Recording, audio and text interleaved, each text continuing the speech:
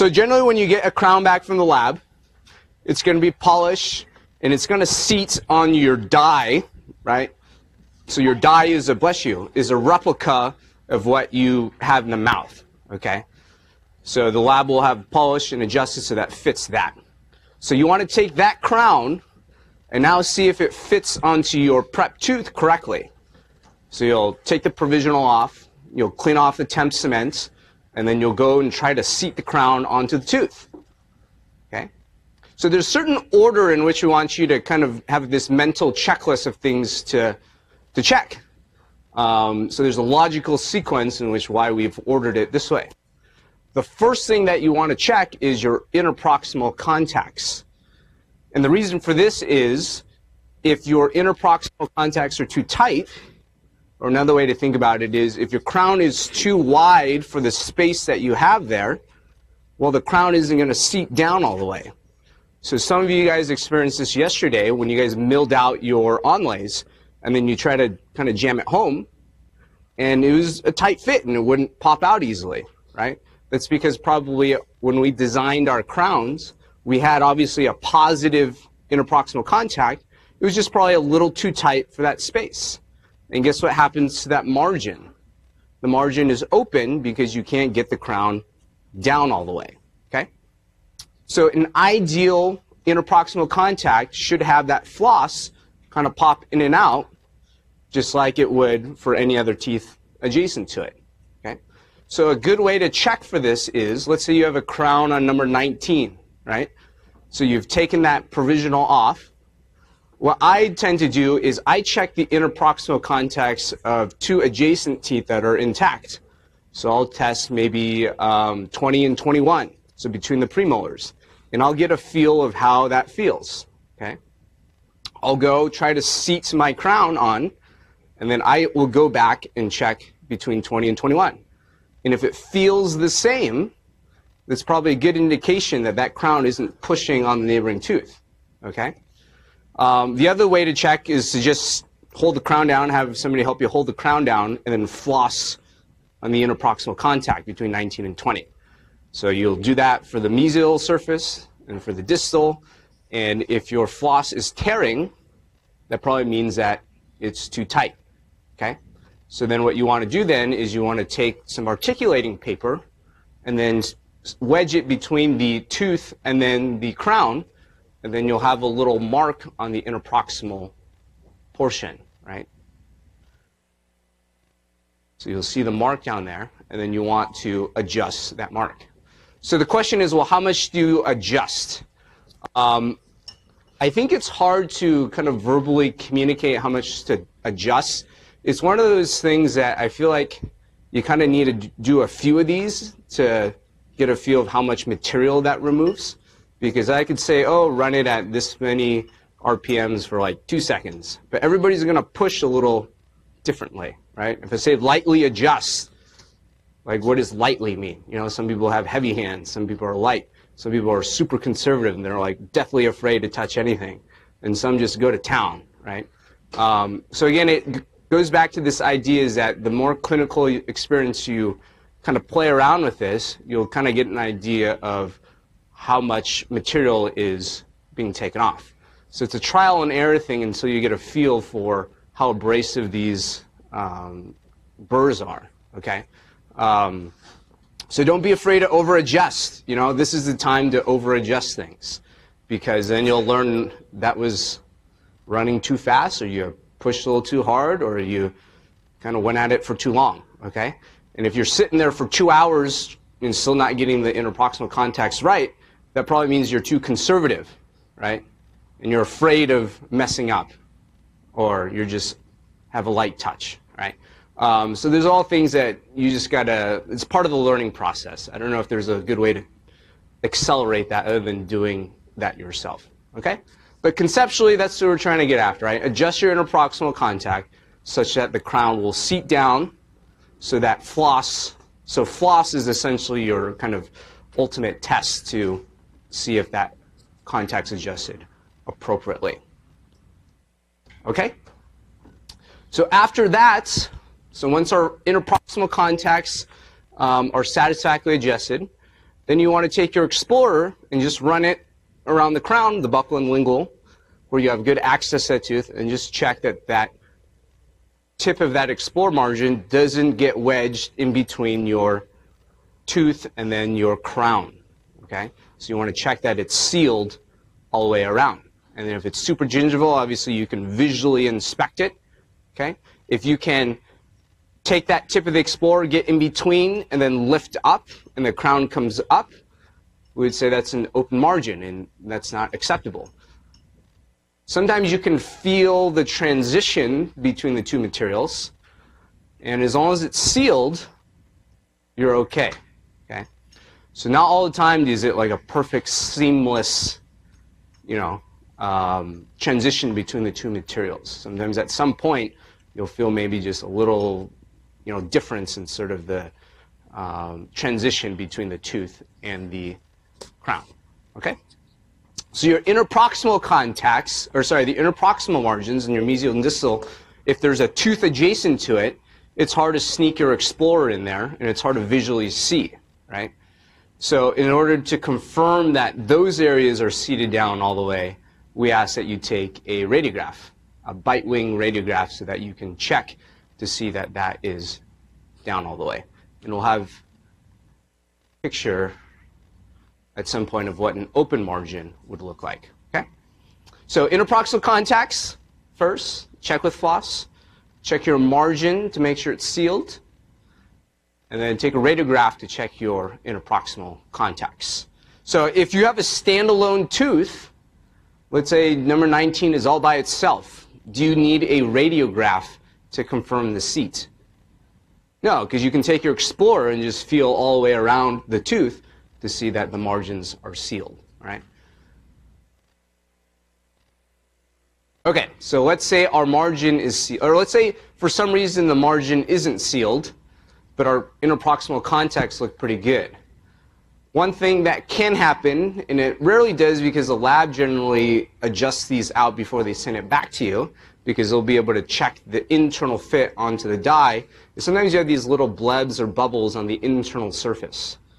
And most commonly they'll be found at these line angles, because that's where things, air bubbles and things like that, get trapped. Okay? So if you want to rule that out as a possible source of error, you can put a little bit of this spray. So in this case, this is a red spray, and spray it on the inside of your crown, and then you can seat that onto the tooth. So the area that is binding, there'll be, that mark there from the spray will be rubbed off. Everywhere that it's not touching will still have that spray intact. Okay, so if your margin isn't sealed, but your interproximal contacts are okay, you may want to check the internal fit just to rule that out as a possibility. And again, this I've rarely had to adjust the inside of a casting, because generally the lab will also do this step before they send it to you, because they'll check it on the die, on the actual die, right? Remember the die we put, what do we put on the die?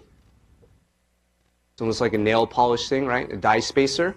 So as they're checking for that, sometimes you'll actually see part of the die spacer kind of chipping off or rubbing off. That usually clues you in that, oh, something is rubbing that shouldn't be touching there, okay? All right, so getting back to marginal seal, here are some radiographs, just some examples of open margin. So obviously you can see that there's a discrepancy between the tooth. You see that it doesn't just flow. There's a big gap right there. And then there's another example of an over-contoured margin. So there's pictures on the right just to depict the differing, we talked about submargins, open margins, and a little overhang, right?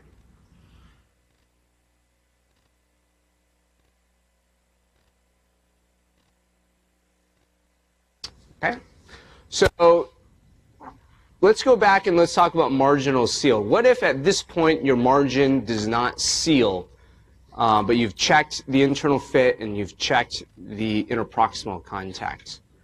When you kind of think through the logical progression then the next thing I want to ask myself is, well, does the crown fit the die accurately?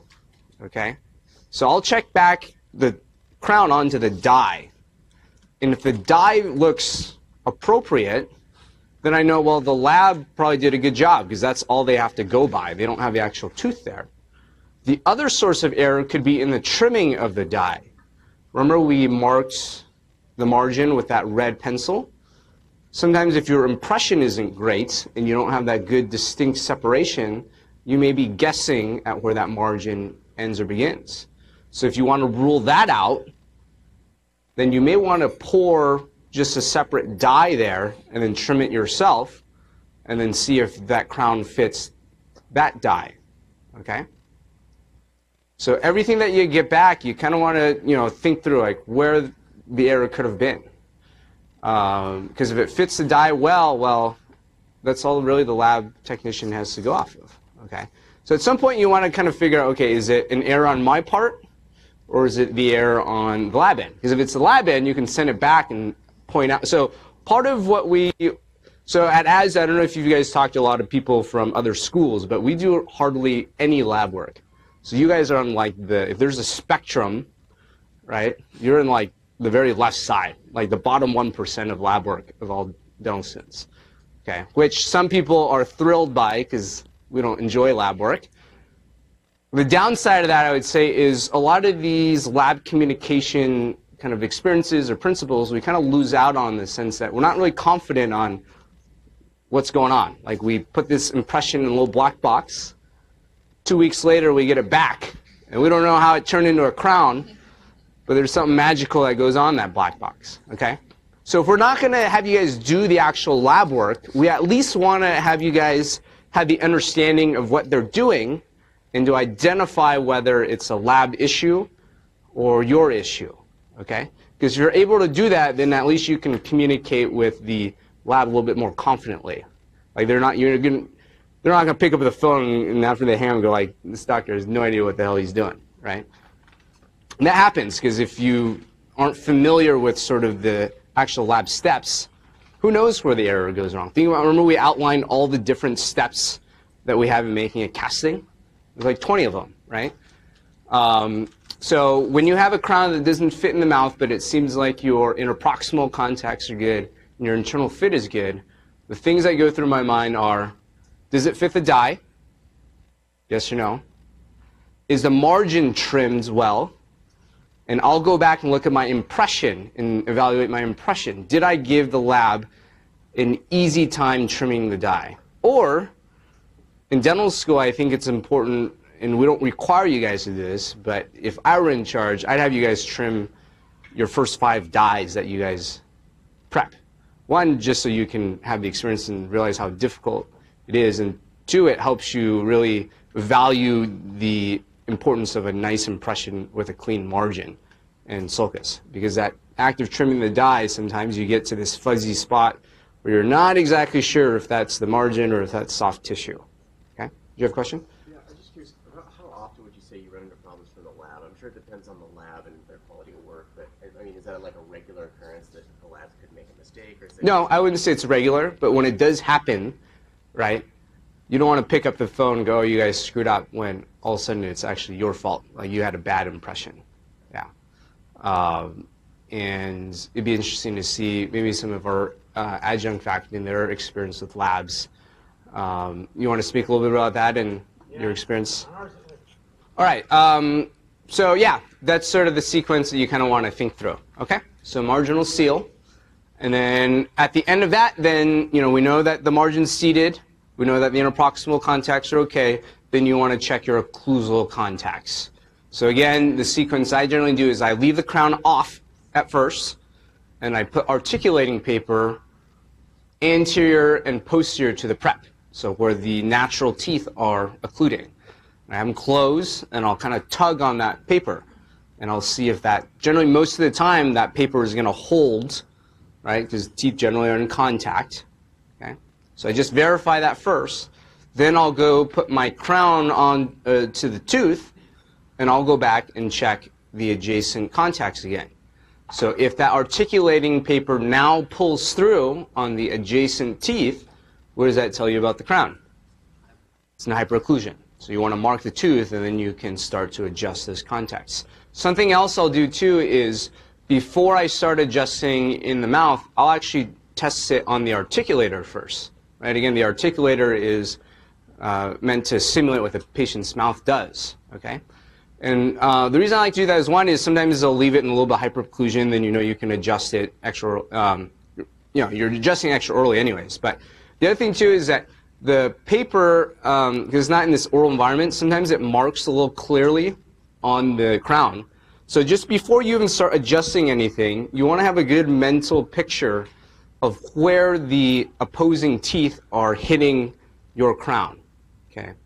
Because you think some of you guys experience this where you mark the paper and all of a sudden you have all these smudge marks on there. And you see a bunch of red or a bunch of blue on the crown, and then you're not entirely sure which ones are your true marks. Right? Sometimes we get those false marks. But if you have tested an articulator, and you know exactly, you can visualize the opposing cusp hitting on that marginal ridge right there, then in your mind you have a good idea of where exactly to adjust. And actually now with these digitally fabricated crowns, so for example your CEREC, right, you're dragging the tooth contours until you have certain colors, either like green or yellow, because that signifies the intensity of the contact, right? You can ask your lab to just give you a snapshot or a screenshot of their proposal, their design proposal, send that as part of the lab case back to you. Then you can have this piece of paper that has sort of a map as to where most likely those contacts are going to be occurring. So you know exactly what part of the tooth to bring down. Okay. All right. So another little tip is when you get in the intraoral environment, if you lightly paint a layer of Vaseline onto the articulating paper, it tends to transfer onto your teeth on your crowns a little bit more clearly. Sometimes with a nice polished ceramic, for example, it's hard for that articulating paper to transfer onto the other material. So that's just a little tip. All right? So occlusal contacts, you adjust them like you have been in terms of your collaboration exercises.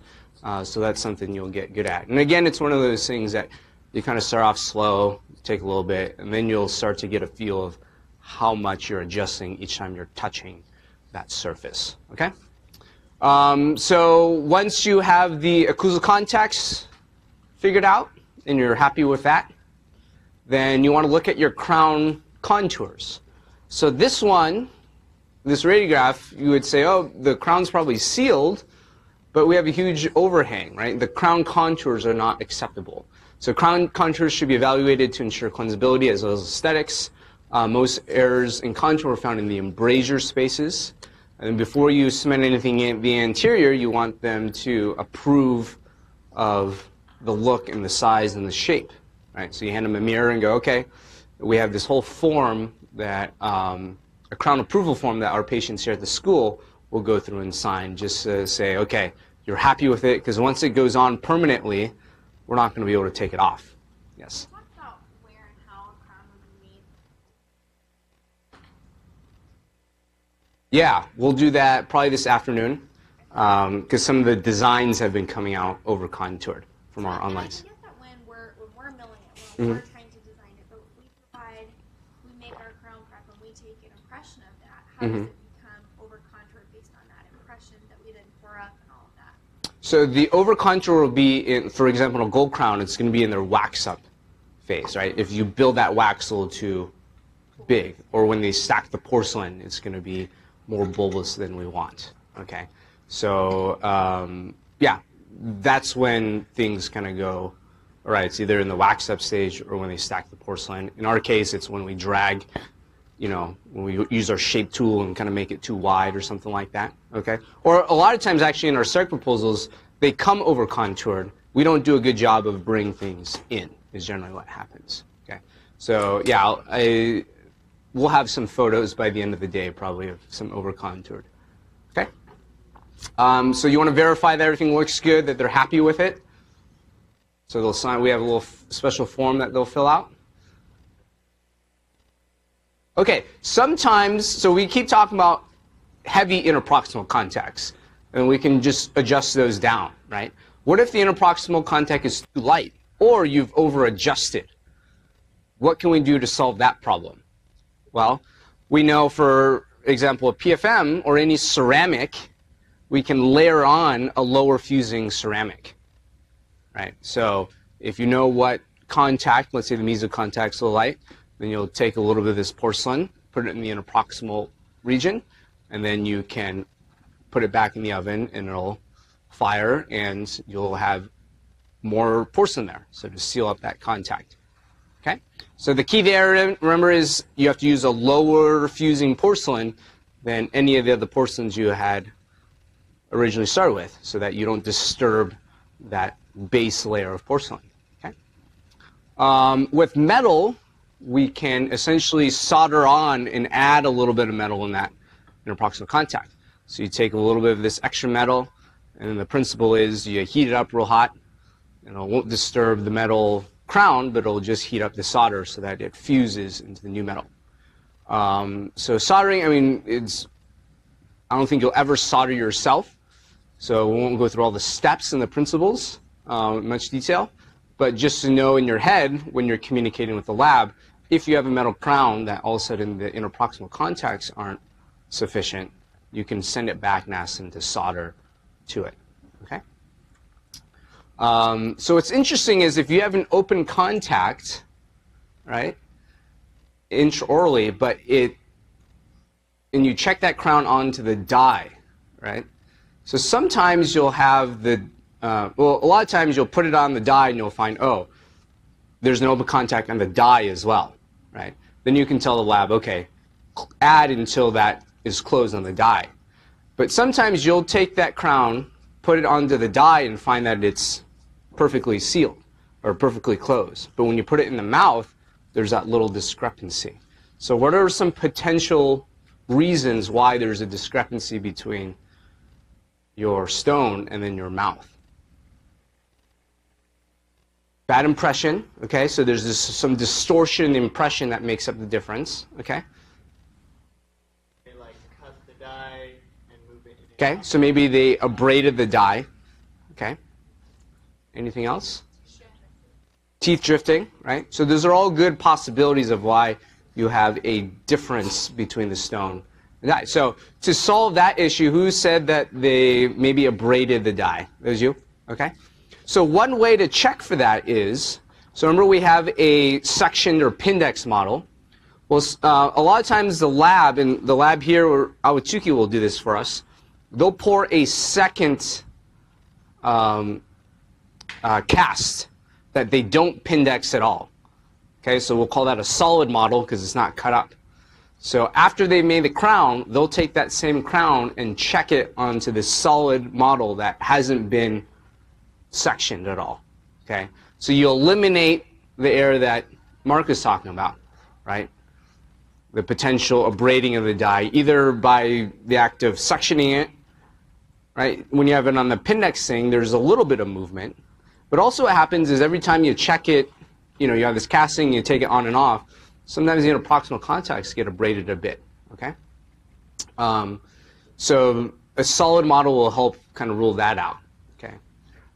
So if a crown comes back and it's, it's closed on the die, but it's open in the mouth, what you can do is just, you kind of arbitrarily scrape the interproximal contact of the die, and then you can send it back to the lab and say, okay, close it to that contour, okay? So it's a little bit of a guessing game, but you can scrape and maybe so you visualize what the space is in the mouth, and then you take it back to your cast, and then you kind of arbitrarily scrape it to get about the same amount of distance. And if anything, you want to over scrape just so you have a little positive contact that you can then take back down, okay? Because you don't want to have it send it back, add, and find out they didn't add enough. Then you got to have them add again. Yes? Or you can take a new impression. Will be difficult for that crown to seat onto the new, because even though it's PVS, it's hard to get a casting to fit back on a completely different impression, even though it's the same prep, because the discrepancy that you'll have can be enough to kind of hold it up. Okay, so I wouldn't trust that. A more kind of advanced technique would be what they call a pickup impression, where you have the crown on the tooth in the mouth, and then you make an impression of that, and then the crown ends up embedded in your impression. Okay, so we generally don't do that, but that's another way to do it. The interproximal contact of the adjacent tooth, right? Yeah, because on the cast there's no space, but in the mouth there is space. So you're trying to replicate the space that you see in the mouth on the stone cast. On the stone, yeah. Okay? All right. Then we talk about, okay, so let's say everything's fine. Interproximal contacts are good. Margins are sealed. Occlusion's fine. We have our contour and aesthetics all check out. Then we're ready to cement, right? And we've talked about this quite a bit. And we'll just run through this again. Basically, you have two different types of cements or categories you can organize in your head. One is a luting agent, which is our resin-modified glass ionomer, and we're going to use that for our casting in this situation. And basically, the purpose of that is just to fill the space in between the crown and the tooth, okay? And you form a seal. And the other is an adhesive cement or a resin cement, where we're essentially gluing that to the tooth. So you guys know all the steps for that. The luting agent that we use is called Fujicem 2. It's the RMGI. Here's some properties that or the history behind it. So they start off with a glass ionomer. They found that there were certain properties that weren't ideal, so they added some resin to it to make it a little bit more ideal. So I'll let you guys read through that yourself. Okay, so the advantage of using RMGI, of course, are that it's not technique sensitive at all, right? You just load it in, seat it home. And then the advantage of that is if you ever have to take off the crown, you can just section the crown and you break the seal, and then the crown will lift off. And we're going to go through that exercise today. Okay, so you're going to seat the crown, or get everything adjusted, cement the crown, let that set, then we're going to go through and we'll show you how to section it and then wedge it open. Okay? So luting versus bonding, you guys know all this, but basically the two principles are if you got deficient retention resistance form, you want to bond a ceramic crown versus luting, and also if you encroach that minimal thickness for the ceramic crown, then you can increase that with the resin cement. And this is primarily for Emax and Empress. So let's run through this real quick. So up here we have 5 different types of crowns that we'll prescribe in our clinic. There's a lot more materials out there in the industry, but these are the 5 that you'll see at our clinic here. So on the left you'll have just a full gold crown. Right next to that is a porcelain fused to metal. Then you have your Empress, which is probably the weakest of our all ceramic materials. Emax, which you guys are more familiar with. So that goes in the purple state to the tooth colored if you're milling it. But you can also press it, right? Remember the pressing procedure?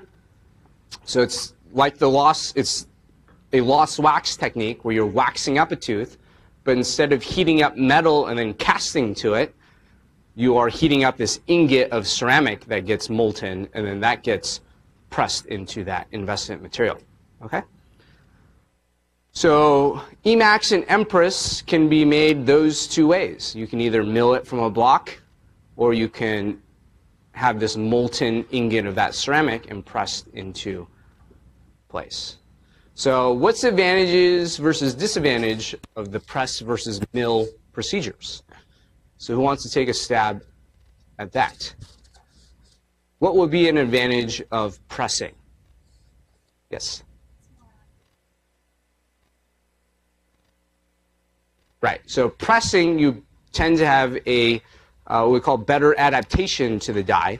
Okay? Because think about the process of that. You take a piece of the die, dip it in some wax. That wax is really tightly secured onto that prep. Okay? It matches that surface perfectly, let's say. Whereas milling, you'll have areas where the burr will over mill in certain areas just because of the nature of the fabrication process. So you would say that the adaptation to that dye isn't as good. And if you have any thinner areas, let's say, right, and I think that's what you're trying to get at, is that the wax is able to capture that much better than a milled process. Okay? So you'd say adaptation for a pressed crown is going to be much better. So this applies when you guys have your gold crowns come back. Some of you guys will have a little bit of a sloppy fit, or it's not well adapted. That's because our wax patterns have been milled. If we were to do it the traditional way, I would guarantee all of our wax patterns would be fitting onto your die in your tooth much more snugly. You don't have as much room to rotate. So I would say the ones that you're getting back are pretty much minimally acceptable, where it's not, you know, it'll pass in a patient's mouth, but not as good as what we can get it. Yes? If we had that problem, then we'd probably want a cement instead of lube, if you have some resistance for it. If you're using, right, some sort of all ceramic, that'd be one option. Is if you're worried about the amount of virtual die spacer that you added and it overmilled and you got a loose fit, then you would say that we don't have sufficient retention resistance form, and you can enhance that with bonding. Correct. Okay. But what's the advantage of milling it then? Time and money, right? So you don't have to go through all the steps of waxing, investing, burning out, and all that. You can just punch it into a computer and have it do its thing, and it'll just grind it out. Okay. You say maybe aesthetics would be a little bit better on pressing over milling, or any more? That's not the case. At the end, you get the same block. So let's say you waxed up a crown contour, and then you design the same exact one. Oh, so you're using the same block. Right, right. So you can enhance that by layering porcelain, but you can layer porcelain on either the milled or pressed. Okay. Okay, and then we have zirconia, which it has to be milled. Zirconia, you can't melt this ingot and then press it into place.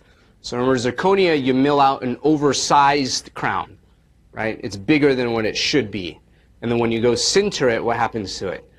It shrinks up, and it forms this orderly crystalline structure. So from Empress Emax Zirconia, that's also ordered in the order of strength. So Empress is our weakest, we get to our zirconia, and that's the strongest. Okay?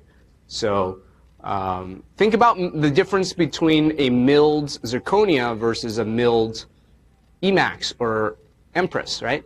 Because the zirconia starts off larger, even if you overmill certain areas, because it shrinks back down, the overmilling is not as significant as milling at a 1-to-1 kind of scale, or your Emax or Empress block, right? So when you throw that Emax block in the furnace, the dimension of the crown doesn't change, it just crystallizes, okay? Whereas zirconia, you actually get shrinkage of that. So even though there may be a large error in the overmilling, by the time it shrinks, it's not as magnified, okay? So hopefully that makes sense. So that's the process of making it. So let's break these down and figure out what's on the inside of these materials. So a casting, a full metal, is all metal underneath. A PFM is also metal. And then our Empress and Emax is made up primarily of a glassy phase, whereas your zirconia has virtually no glassy phase. It's all crystalline. Okay? So that helps kind of answer whether we want to lute or bond these into place. So the options that are metal and crystalline, we know that our resin cement doesn't really physically bond to those two surfaces. Okay? They do make some special cements that technically could bond to metal. Right? They have a certain primer that will bond, but we don't use that. So for our metal and zirconia crowns, it doesn't make sense to try to bond those because there's nothing that that resin cement will bond to the crown to. So we would say that those three crowns should be luted into place with a resin-modified glass ionomer or luting agent. Okay? What about Empress? So we know Empress is our weaker ceramic, and it needs the support of a solid foundation. So that one we have to bond into place. We're going to use a resin cement all the time. Okay? Emax, on the other hand, is the one that we have this option to lute or bond. And again, that's going to go back to those two criteria that we have, or three if you want to add in color, but does it have sufficient retention resistance form And then the other is, have we achieved a minimal thickness for strength? Okay? So that's how you should organize these materials into place. Of course, there's always exceptions. For example, some companies are coming out with new cements that will bond to zirconia. So Ceramer is a specific brand type that has a certain primer that will attach to the crystalline structure. But in general, I want you guys to organize these materials and these concepts in this way. Okay? Does that make sense? Okay, so there's just a little bit about temp cements. These are just rehashed from our other lectures. But one thing I do want to note is the disadvantage of using a resin cement, although it acts like glue, is that the film thickness of the cement is generally larger than our other cements. Meaning, if you push two things together and you add cement in between them, how thin can you make that layer of cement? That's our film thickness. So the disadvantage of a resin cement, you would say that you can't kind of compress or thin out that cement as much, potentially leading to a wider gap in those areas. So the idea is you want to minimize that so that that crown kind of fits and seals that tooth as best as we can. All right, let's finish up here. We have a little exercise that involves endodontically treated teeth with amalgam. So the whole principle here is, and I start off with this picture, we'll jump back to the beginning of the slide, is that when you have, it's rare that you get a tooth that has untouched and then you're prepping for a crown, right? Most of the time, the reason it needs a crown is because it's had some problems with it in the past. So usually it starts off with some sort of decay either in the occlusal, the interproximal, and then you start off with, a restoration, MOD, something like that, and then that fails, and then at some point some cusps are undermined, and sometimes it'll lead to a root canal, sometimes it doesn't. But the idea is that it's been previously restored to some respect, okay? So it's very rare that you get, or I wouldn't say very rare, but sometimes you do it for aesthetics or whatever, but it's, pretty rare that you get a untouched tooth that you need to prepare down for a crown, okay? So the question is, when we have lost tooth structure, we need to replace it before we put the crown on top. So, for example, you have an endodontically treated tooth and you got a big hole in the middle of it, right? And you have, let's say, a cusp broken off, and you have this MOD prep that you have. Well, we want to build that tooth back up to its original contour so that then we can prep it for a crown and make a crown that'll fit like you normally would in what we've been doing the past 2 months, right? So there's several different materials that we can use to build up this crown, and what we're going to show you today is this amalgam buildup by using the core of an endodontically treated tooth to help hold it in. Okay? So we know with amalgam doesn't actually attach to the tooth. There's no bond to it. Whereas a composite, you can etch, bond, and it'll actually adhere to the tooth, right? Better to enamel than dentin, but you get some sort of micromechanical bond to it. Whereas amalgam, what are we relying on with amalgam to get that to stay? There's a mechanical retention. So we're looking at opposing walls and converging walls, right? So it locks in so it won't pop out.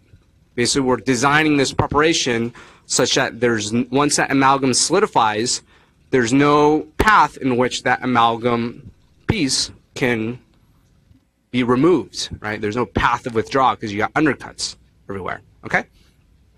So when you have an endodontically treated tooth, and we're talking about posterior tooth here, that has a big pulp chamber that goes in, pretty deep into the tooth, well, we can use that to our advantage and have the amalgam sink down in there and kind of lock itself in. And then we also have a few walls that, we can rely on for it to help hold. Okay. So that's sort of the principle here, is that how are we going to get this amalgam to stay in? Well, we can use this endodontically treated tooth with a pulp chamber and the walls to help hold that in. Okay, so this is maybe a typical example of a tooth that they'll present to you in clinic, and it's been root canaled, and then you want to do a build-up before you prep it for a crown. Right? Obviously, if you just prep this for a crown without building it up, it's going to look a little funny. It's got all these like weird features in it, right? It's going to be much easier to fabricate a crown when it looks like this, right? So if somebody was colorblind, they would just think, oh, this is a normal crown prep. Okay. So Chad, yeah, it looks like a crown prep to you, right? Yeah. Okay. But you can see that there's a little bit of amalgam here that kind of makes up that missing tooth structure. So here's the exercise, basically. So the principle here is that when a tooth has been endodontically treated, a chamber retained core buildup should be considered to improve retention of the core buildup material. When 3 or more walls remain with a minimal thickness of 1 millimeter following crown preparation, this technique is ideal to provide a strong foundation for the casting. A post, which we'll get into tomorrow, should only be considered when other forms of retention are inadequate. If only 2 walls of adequate tooth structure remain, 1 or more posts or other retentive features will be required. Furthermore, the combination of 1 post and 2 coronal radicular spaces can be frequently utilized in molars. So basically it's saying if you got enough walls, just throw the amalgam in there. If that's not enough, you want to put a post. All right, so here's the exercise. You're going to start with an endodontically treated tooth, the molar, and then you're going to fix it to your typodont. Do you guys still have those endotypodonts with, you guys know how to do this, right? Do you guys do this for your exams and stuff? Okay, before we get going, I'll talk to Pedro about how we want to do this. But the idea is that you're going to fix this tooth into some sort of stent or something so you can work on it while you're working, okay? Then the idea is that you're going to fill this cavity here, or the access opening, with wax. So you're going to build it up to what the tooth should look like. And I want you to do that because I want you to make a putty stent of that so that you have a matrix to make a provisional. So obviously your provisional shouldn't capture a big hole in it. We want it to look like a tooth. All right, following so far? Pretty easy? Okay, so fill with wax, make a putty, let that set, and then you can fish the wax out. Okay, so you have a putty index of what that tooth should look like. And you can just carve in a little anatomy if you want, make it sort of look like a tooth. Okay, then you're going to pretend that this tooth has been previously restored. So you're going to prep in an MOD, and then you're just going to knock off a cusp. So we'll say, I'll let you pick a cusp, but maybe like a mesobuccal cusp or whatever. Okay? So this is to simulate that the tooth has been extensively damaged, it caries, and it needed some root canal. Okay? Clinically, what you want to do at this stage is, so generally what happens is a patient will present, oh, I got a big cavity in my mouth that's hurting. You go and you remove the decay, right?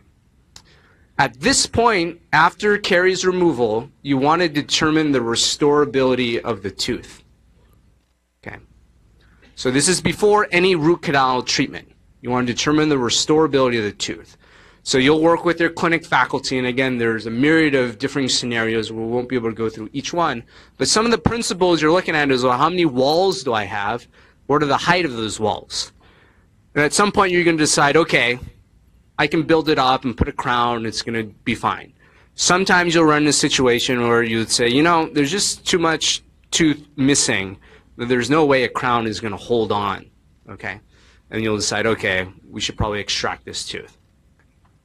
So the idea is you want to determine the restorability of the tooth before you do any root canal treatment. Because what you don't want to do, and this happens from time to time, either at the school or even your private office, is you'll encounter a tooth and go, oh, it's into the pulp, decays into the pulp, send them out for a root canal. Patient pays however much money for a root canal, and they come back to your office, right? Let's say you send out to an endodontist, or even you do it yourself, whatever, and then you go prep it for a crown, and you find out, oh, crap, this isn't going to hold, right? So the patient just spent $2,000 to see an endodontist for a root canal, and then you're going to tell them, oh, we're going to have to take out the tooth, right? So not a good situation to be in. So they're going to be like, oh, why'd you tell me to get a root canal and spend all this money when you're just going to take it out? Yes? Probably, yeah. You got to make them happy somehow. Sometimes the patients here are like so kind. They're like, "Oh, I'm a student. I need a root canal experience. Can I do a root canal?" And then we'll take out the tooth. And sometimes that's how you get your root canal experience. So if you develop a good relation with the patient, sometimes you talk them into that.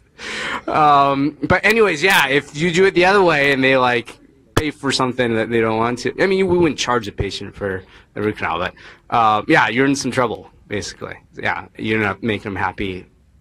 Usually monetarily is the easiest way. So that's the idea. So sometimes the patient will come to you in pain, though, and you get in the pulp. At that point, on an emergency basis, you can do like a pulpotomy. So you get them out of pain, but you probably don't want to spend the time or money to finish the root canal unless you know you're going to save that tooth, right? So this is a key principle to understand, is that determining the restorability of the tooth is primary before you initiate any sort of endodontic treatment. Okay? Clear about that? Makes sense, right? So once you do that, and let's say it's restorable, then you want to finish your root canal, okay? Or start your root canal. So a couple principles here is that for this core amalgam to work, you want 1 millimeter wall thickness at least. Okay, so root canal therapy is performed after the tooth has been deemed to be restorable. So once you got this prepped, you're going to put a little band around it and then condense amalgam and basically do a big complex amalgam, right? At this point, if in our clinic setting, sometimes you don't have enough time to do the crown prep and all that today or in the same day, but you can do this and have the patient kind of go home and they're in a stable kind of restored tooth, right? And then you can bring them back another day to complete the crown prep. So once you got into this stage, it's a good breaking point if you're running low on time, and then you can bring them back for another crown prep appointment. If you're fast, you can do this real quick, let it set, and then you can prep. Although it is hard to prep the amalgam soon after it kind of sets. It is a lot easier to bring them back the day after or once it comes to a more complete set of the amalgam, right? So if you were to take a radiograph, you can see that the amalgam would penetrate into this chamber. So that's sort of the visual I want you guys to see, is that that engages the internal part, so this core buildup made of amalgam doesn't just rotate out, right? So amalgam extends into the pulp chamber. All right, so now you have this thing that looks like a tooth if you're colorblind, and now it's just a matter of prepping it for a crown like we always would. So for our exercise, we're changing it this year. We're going to ask you to do a gold crown prep on this tooth. And then we're going to have you do a provisional and then seat the provisional onto the crown. Okay? And that's essentially, simulating a clinic experience of root canal, build up, crown prep. Yes?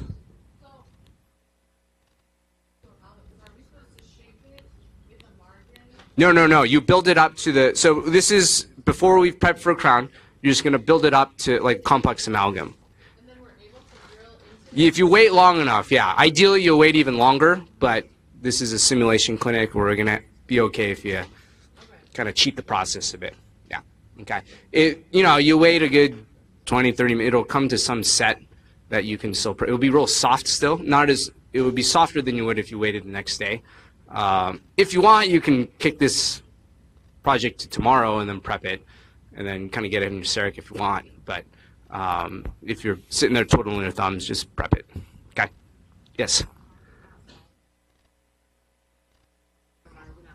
Yeah, okay. So a good point is whenever we do any sort of build-up, your margin, where your crown seats on the margin, should always be on tooth structure. Okay, so sometimes you have to drop your margin below the level of your build-up material, whether it's amalgam or composite or whatever. So for example, maybe this is a good picture here. So you see interproximal here, you see where my amalgam box is, okay? You can't leave your margin at this junction. So if I didn't prep it as deep as I did, let's say I left it here, my crown margin would be sitting on that amalgam, okay? So if I didn't prep and get past the amalgam on this box, right? So if I left the crown margin here, then you'd have amalgam to crown a junction there. So you want to drop your crown margin beyond the level of your build-up material. You always want your crown to sit on natural tooth structure circumferentially, right? Is that what you're getting at, Dr. Duffy? Yes. You did that at this stage here with the wax. Would you put the wax up in the hole? Or would we put the wax, where'd it go? What the hell's going on here? Here. Remember we said fill this with wax and then make a putty of this? Right? Okay, so you have your putty and then you have your, this will seep back onto this prep, right? You with me now? Okay, good. So you can make a provisional and then seat that in the mouth with temp cement. Okay, clear for part one of this? All right, yes?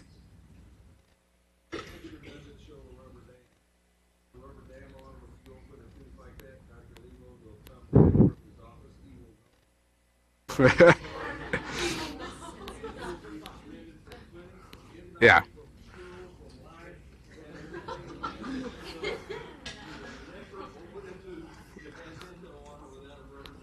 Yeah, so that's the principle. Anytime you've exposed a pulp, you want to have that isolated well.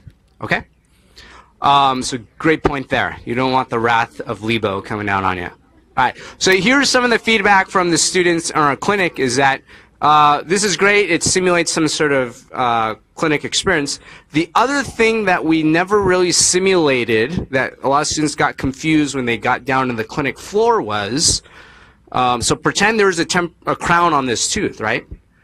A lot of times you'll have a situation where there's recurrent decay under a actual crown that's already on the tooth. So let's think about this. The sequence that we treat that tooth is, one, we have to remove the crown. So we're going to suction the crown and then remove it. Yeah, question? I'm a little confused about what we're doing today. So, we take our tooth with the endo, Right. and then we fill it with wax, and Yep. we take an impression of that. Correct. Okay, so then we take the wax out and put amalgam in it, and then make a crown prep. Well, before you do that, you're going to simulate a broken down tooth by prepping an MOD Oh, with a okay. with a cusp tip broken off. Okay, so Right. and when we do that, we have to take the wax out before that. Yeah. The wax is there just so you can have a nice Provisional. provisional. Yeah. Okay, so we take the wax out, do an MOD, put amalgam everywhere. Here, I'll have you so everybody can hear. Just so everybody. Okay, we take the wax out, prep an MOD, and then fill it with amalgam, and then do the crown prep, and then use the impression that we made before to make the provisional over the crown prep, Okay. And then cement it with and then cement it temp. with temp. Okay, temp on. Good. Okay. Okay, good. Everybody clear with that part? So we'll call that part one. I am so confused. Okay. All right, so everybody on the same page? That's part one.